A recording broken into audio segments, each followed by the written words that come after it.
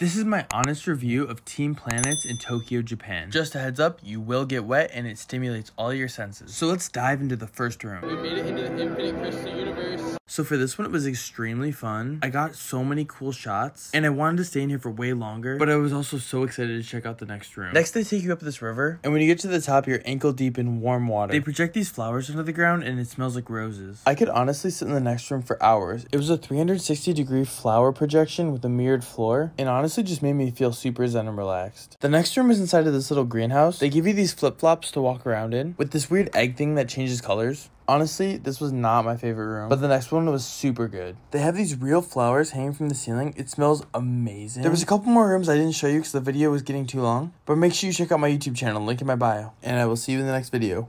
Peace.